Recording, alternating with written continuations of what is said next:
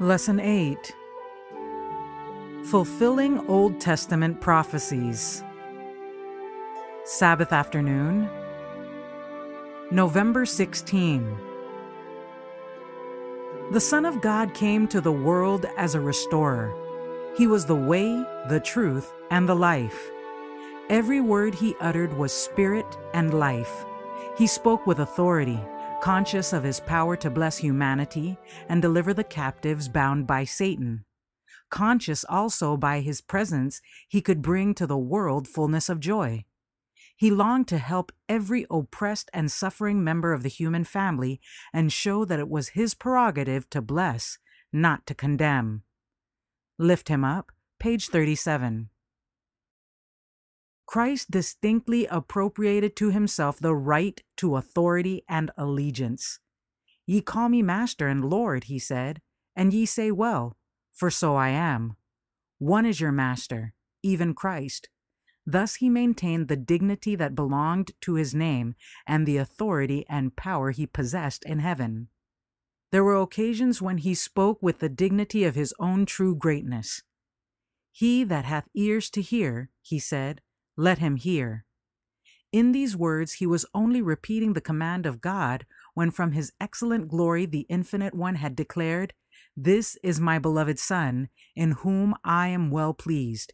Hear ye him."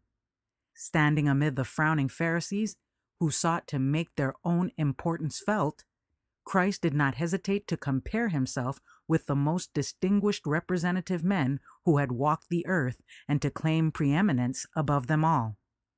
Lift Him Up, page 37. By coming to dwell with us, Jesus was to reveal God both to men and to angels. He was the Word of God, God's thought made audible. In his prayer for his disciples, he says, "I have declared unto them thy name, merciful and gracious, long-suffering and abundant in goodness and truth, that the love wherewith thou hast loved me may be in them, and I in them." But not alone for his earth-born children was this revelation given. Our little world is the lesson book of the universe. God's wonderful purpose of grace, the mystery of redeeming love, is the theme into which angels desire to look, and it will be their study throughout endless ages. Both the redeemed and the unfallen beings will find in the cross of Christ their science and their song. It will be seen that the glory shining in the face of Jesus is the glory of self-sacrificing love. In the light from Calvary, it will be seen that the law of self-renouncing love is the law of life for earth and heaven, that the love which seeketh not her own has its source in the heart of God, and that in the meek and lowly one is manifested the character of him who dwelleth in the light which no man can approach unto. The Desire of Ages, page 19.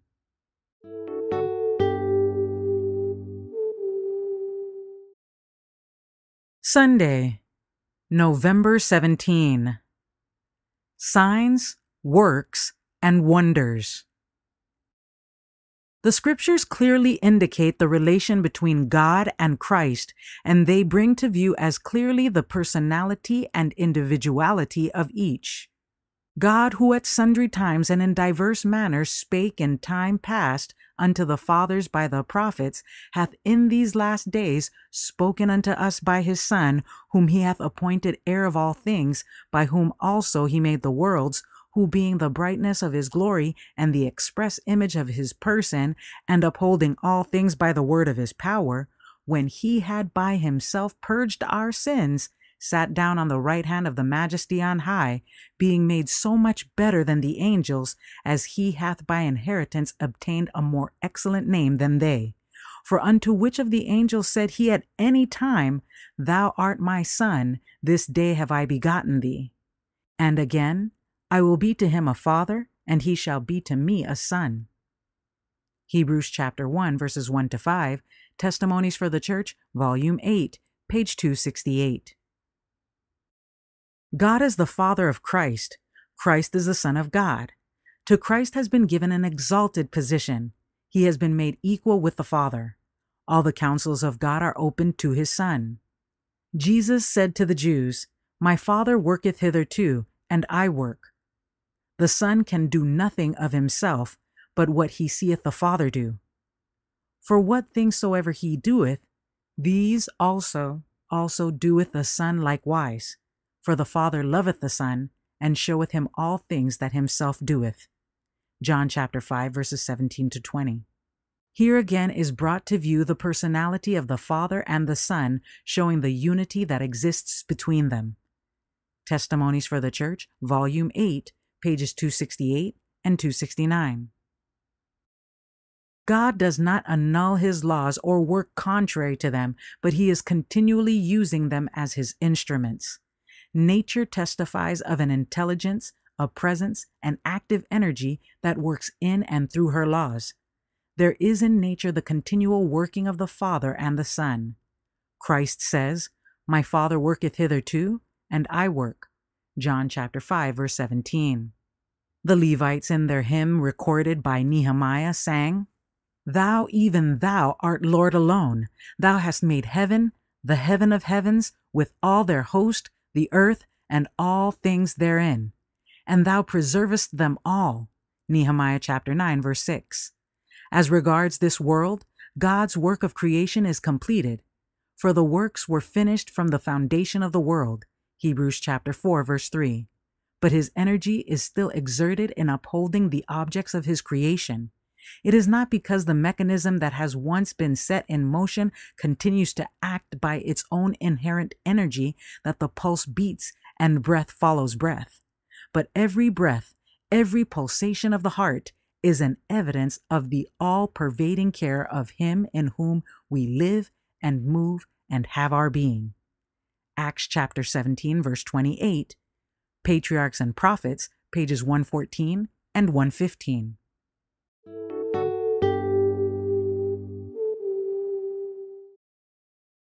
Monday, November 18. The authoritative role of Scripture.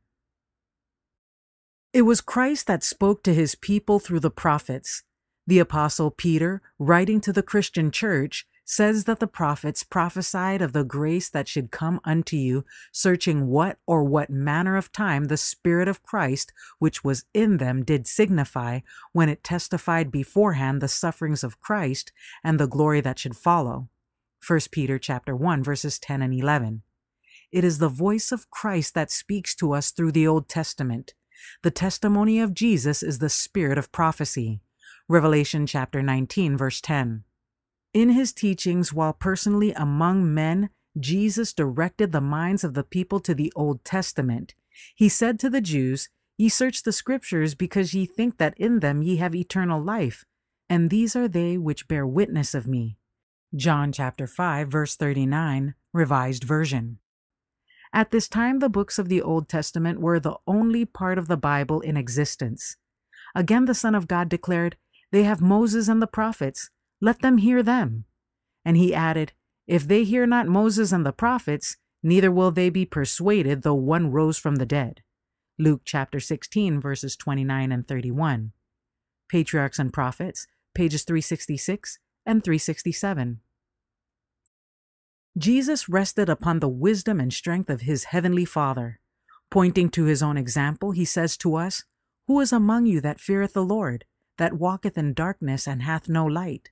Let him trust in the name of the Lord and stay upon his God." Isaiah chapter 50, verses 7 to 10. "The prince of this world cometh," said Jesus, "and hath nothing in me." John chapter 14, verse 30. There was in him nothing that responded to Satan's sophistry. He did not consent to sin. Not even by a thought did he yield to temptation. So it may be with us. Christ's humanity was united with divinity. He was fitted for the conflict by the indwelling of the Holy Spirit, and he came to make us partakers of the divine nature. So long as we are united to him by faith, sin has no more dominion over us. And how this is accomplished, Christ has shown us. By what means did he overcome in the conflict with Satan? By the word of God. Only by the word could he resist temptation. "It is written," he said, "and unto us are given exceeding great and precious promises, that by these ye might be partakers of the divine nature, having escaped the corruption that is in the world through lust. 2 Peter chapter 1, verse 4. Every promise in God's word is ours. By every word that proceedeth out of the mouth of God are we to live. When assailed by temptation, look not to circumstances or to the weakness of self, but to the power of the word. All its strength is yours. Thy word, says the psalmist, have I hid in mine heart, that I might not sin against thee. By the word of thy lips I have kept me from the paths of the destroyer. Psalms 119, verse 11, and 17, verse 4. The Desire of Ages, page 123.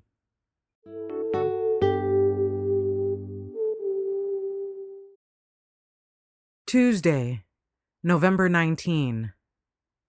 Old Testament Prophecies of Jesus, Part 1. In John the Baptist, the Lord raised up for himself a messenger to prepare the way of the Lord. He was to bear to the world an unflinching testimony in reproving and denouncing sin. Luke, in announcing his mission and work, says, "And he shall go before him in the spirit and power of Elias, to turn the hearts of the fathers to the children, and the disobedient to the wisdom of the just, to make ready a people prepared for the Lord." Luke chapter 1, verse 17. The voice of John was lifted up like a trumpet. His commission was, "Show my people their transgression, and the house of Jacob their sins." Isaiah chapter 58, verse 1. He had obtained no human scholarship. God and nature had been his teachers. But one was needed to prepare the way before Christ, who was bold enough to make his voice heard like the prophets of old, summoning the degenerate nation to repentance. Selected Messages, Book 2, pages 147 and 148. A herald had been sent from God to proclaim the coming of Christ and to call the attention of the Jewish nation and of the world to his mission, that men might prepare for his reception. The wonderful personage whom John had announced had been among them for more than 30 years, and they had not really known him as the one sent from God. Remorse took hold of the disciples because they had allowed the prevailing unbelief to leaven their opinions and becloud their understanding. The light of this dark world had been shining amid its gloom, and they had failed to comprehend whence were its beams. They asked themselves why they had pursued a course that made it necessary for Christ to reprove them. They often repeated his conversations and said, "Why did we allow earthly considerations and the opposition of priests and rabbis to confuse our senses, so that we did not comprehend that a greater than Moses was among us, the one wiser than Solomon was instructing us?" The Desire of Ages, page 508. A light was shining about the tomb, but the body of Jesus was not there. As the women lingered about the place, suddenly they saw that they were not alone. A young man clothed in shining garments was sitting by the tomb. It was the angel who had rolled away the stone. He says, "Why seek ye the living among the dead? He is not here, but is risen. Remember how he spake unto you when he was yet at Galilee, saying, The Son of Man must be delivered into the hands of sinful men, and be crucified, and the third day rise again? He is risen! He is risen!" The women repeat the words again and again. No need now for the anointing spices. The Savior is living and not dead. They remember now that when speaking of his death, he said that he would rise again. What a day is this to the world! Quickly the women departed from the sepulchre with fear and great joy, and did run to bring his disciples word. The Desire of Ages, pages 788 and 789.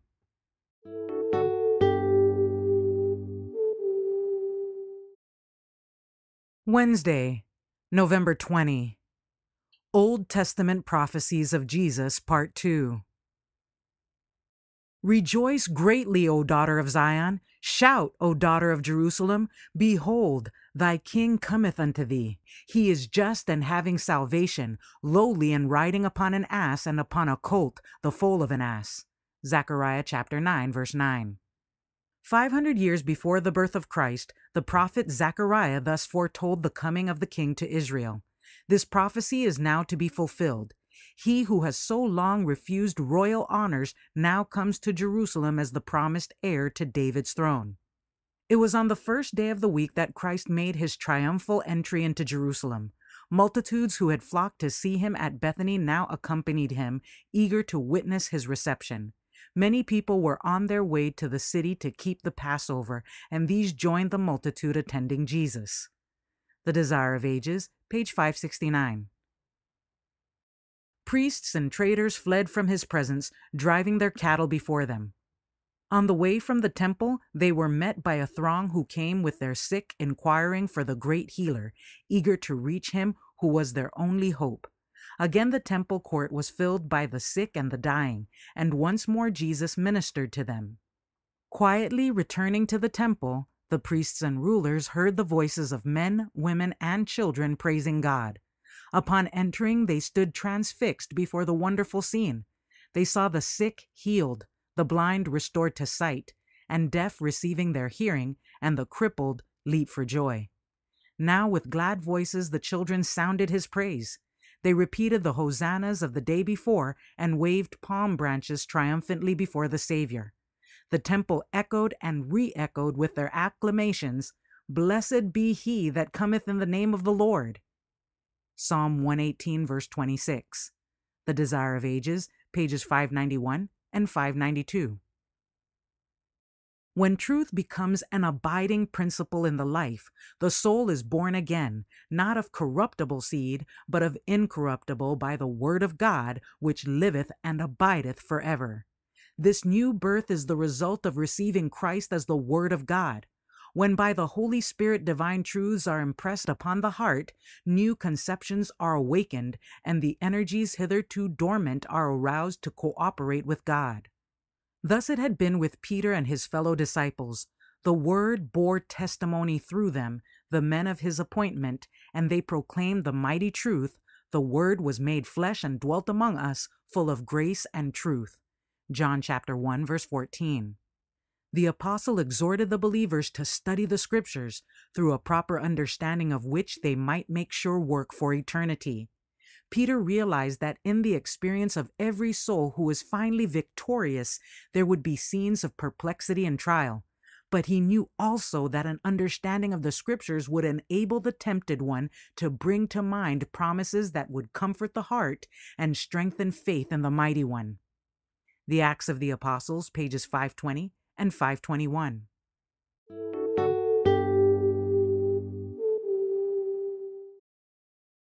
Thursday, November 21. From Beneath. Jesus was hunted from place to place during his ministry. Priests and rulers were on his track. They misrepresented his mission and labor. He came unto his own, and his own received him not. Angels watched the conflict at every step. They saw the spirit and work of the enemy. They looked with amazement upon the devices of Satan against the divine Son of God. They saw that he who had only been second to Jesus in power and glory had fallen so low that he could influence men to hunt the steps of Christ from city to city. When Christ sought the Garden of Gethsemane, the enemy pressed darkness upon his soul. Even his disciples did not watch with him through that hour of trial. They heard the agony of prayer that came from his pale and quivering lips, but they soon allowed sleep to overcome them and left their suffering master to wrestle with the powers of darkness alone. Signs of the Times, November 25, 1889, paragraph 1. We see how professedly righteous people can act out the spirit of Satan to carry their wicked purposes through envy and jealousy and religious bigotry. There is no warfare between Satan and the sinner, between fallen angels and fallen humans. Both possess the same attributes. Both are evil through apostasy and sin. The prediction given in Eden refers in a special manner to Christ and to all who accept and confess him as the only begotten Son of God. Christ has pledged himself to engage in the conflict with the prince and power of darkness and to bruise the serpent's head. All who are the sons and daughters of God are his chosen ones, his soldiers to war against principalities and powers, against the rulers of the darkness of this world, against spiritual wickedness in high places. It is an unwearied conflict of which there is to be no end until Christ shall come the second time. Christ Triumphant, page 280. As professed followers of Christ, We have much to learn. There is with many an icy chilliness, a reserve like that of the Pharisees that must be broken down. Like the Pharisees, they desire to be dictators, teachers. God sent His Son to give His people a better knowledge of the truth, to show them the best way to help their fellow men. But the Pharisees refused to receive the divine instruction. They thought that Christ was too liberal. His ways did not agree with theirs, and instead of seeking to come into harmony with Christ, they sought to bring Christ into harmony with them. In order to carry out their own purposes, they set themselves in opposition to Christ and thus brought darkness upon themselves. Those with whom God has entrusted His truth must possess the same beneficent spirit that Christ manifested. They must adopt the same broad plans of action. They should have a kind, generous spirit toward the poor, and in a special sense feel that we are God's stewards. They must hold all they have, property, mental powers, spiritual strength, as not their own, but only lent them to advance the cause of Christ in the earth. Like Christ, they should not shun the society of their fellow men, but should seek it with the purpose of bestowing upon others the heavenly benefits they have received from God. Gospel Workers, pages 319 and 320.